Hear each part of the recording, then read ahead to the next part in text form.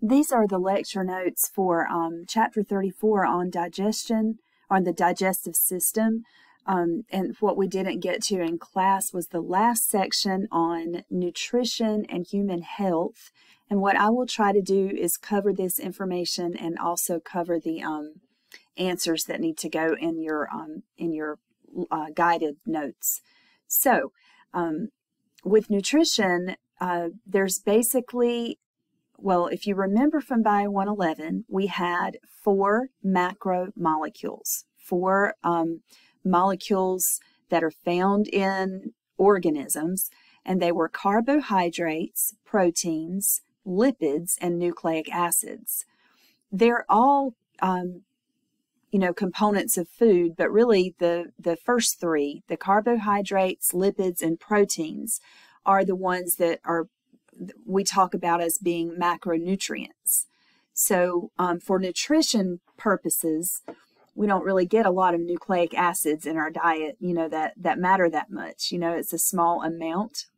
But the other macromolecules, the carbs, the lipids, and the proteins, we are going to talk about those and how they're broken down and how they're used to make molecules that our body needs. So this first slide is not really covered in the notes, but I'm going to go over it. Carbohydrates are present in food in the form of sugars, and sugars can be monosaccharides and they can be disaccharides. Just to let you know, our table sugar down here at the bottom, table sugar, sucrose, is a disaccharide, and lactose or milk sugar is a disaccharide. But the monosaccharides are glucose, which we don't usually take in glucose in its straight form, in its basic form. Glucose is the sugar found in our blood. We call it blood sugar. And glucose is the sugar that typically is used for cellular respiration in our cells. Fructose is a sugar that's found in fruit, and so anyway, it's very similar to glucose. It is a monosaccharide, and we do take in glucose sometimes. We do take in fructose sometimes when we eat fruit, but we rarely ever take in glucose. In its basic form, we take in glucose and fructose usually as components of disaccharides. And glucose we take in as a component of starch and a component of the fiber that we get in our diet. So then it says here, fruits, vegetables, milk, and honey are natural sources of sugars. All right, on the next page, after being absorbed from the digestive tract, all sugars are converted to glucose. And then that glucose is used by our mitochondria to produce ATP by cellular respiration. Now, it is important to know that the storage form of glucose in plants is starch. So plants store glucose molecules into long chains that form the polysaccharide starch. Animals store glucose as glycogen. So for your, I'm hoping this will work.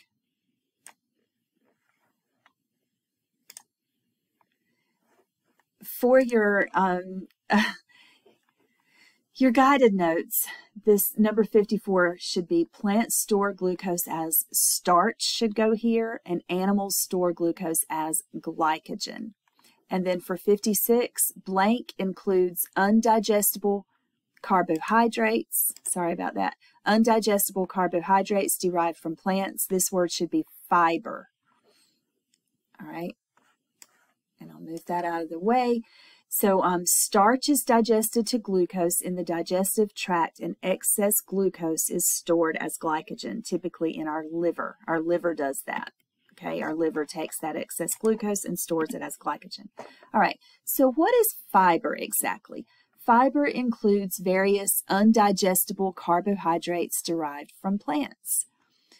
Food sources that are rich in fiber include beans, peas, nuts, fruits, and vegetables. Technically, fiber is not a nutrient for humans because we can't digest it, but we still need it. We still need it to help us with our digestion.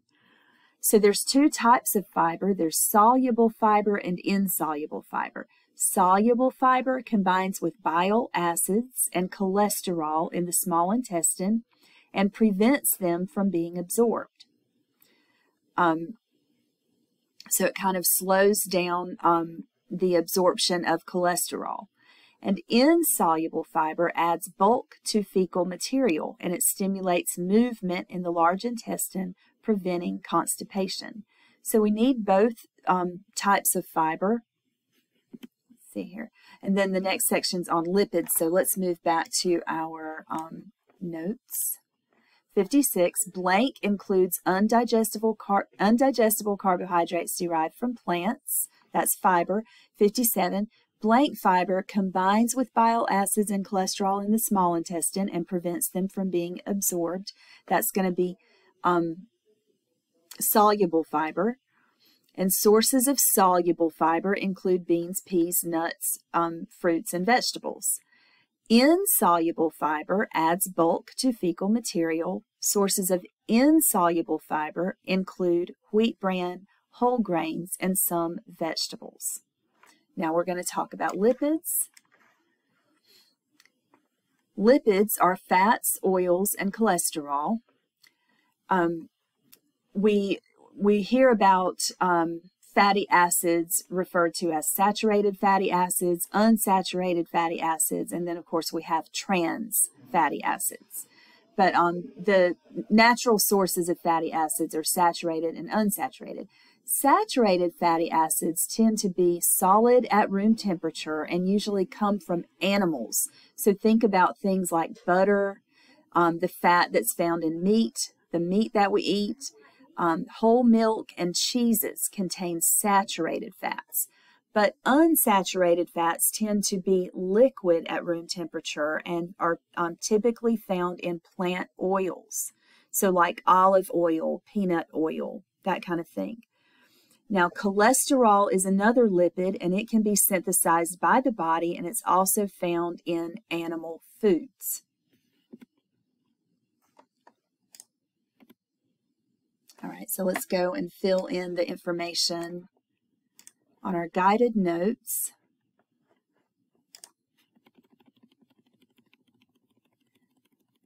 All right, 61. Oops, sorry.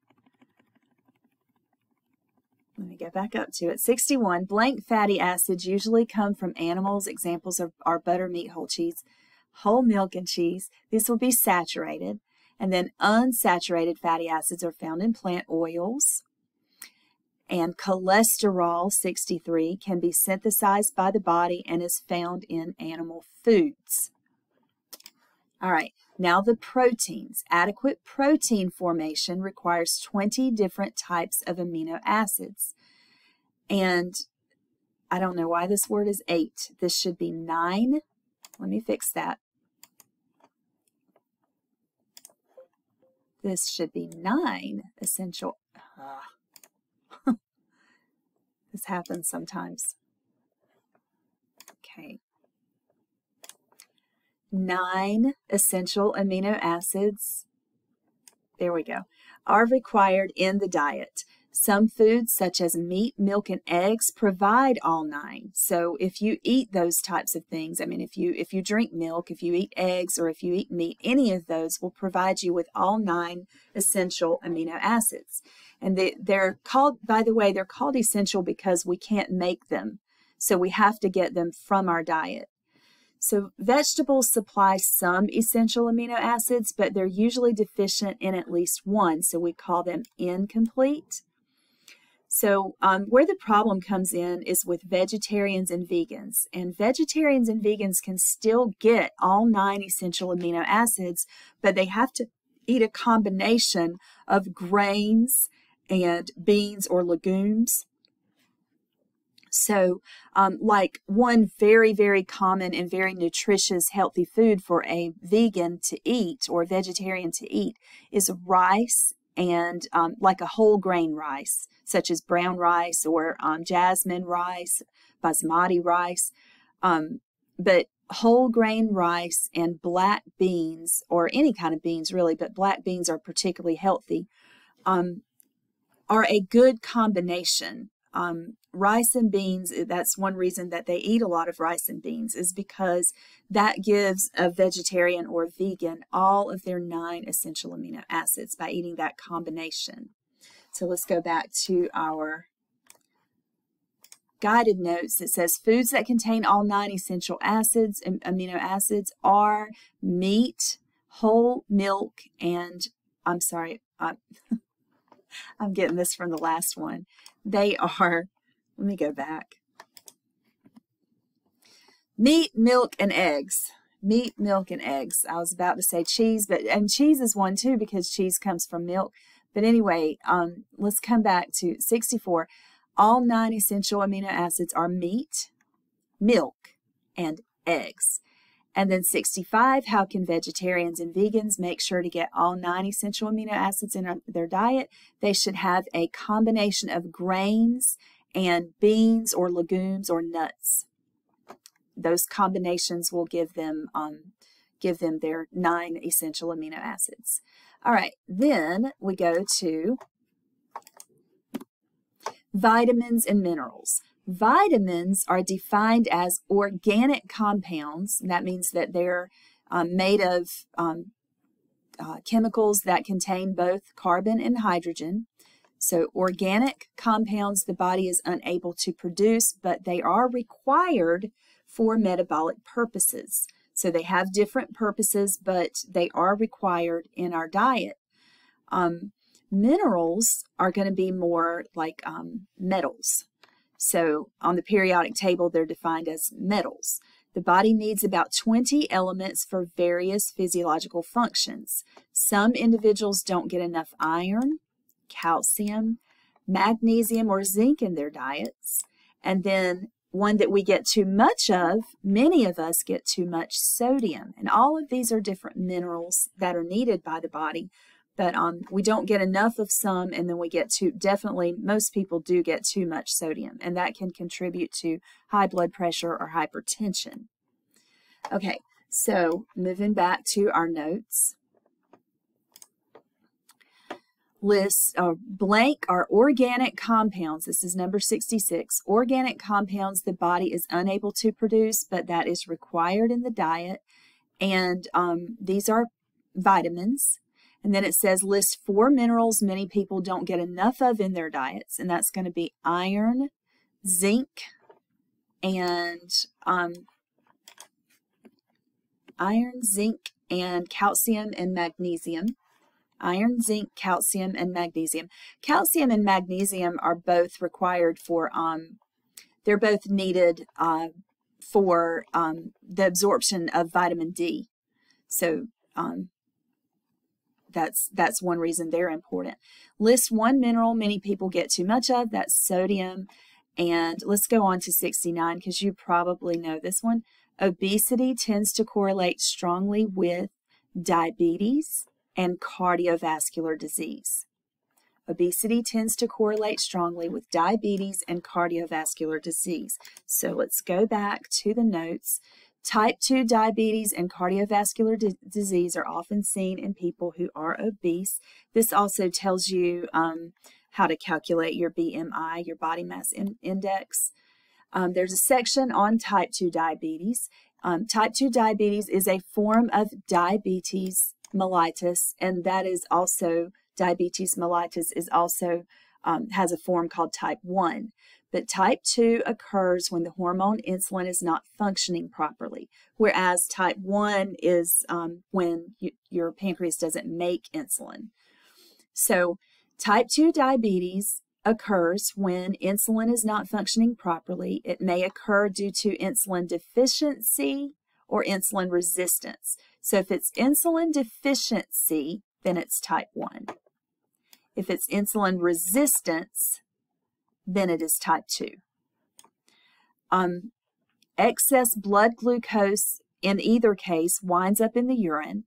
High blood glucose can cause tissue damage like kidney damage and even death because it can lead to ketoacidosis, which which can cause death if not treated.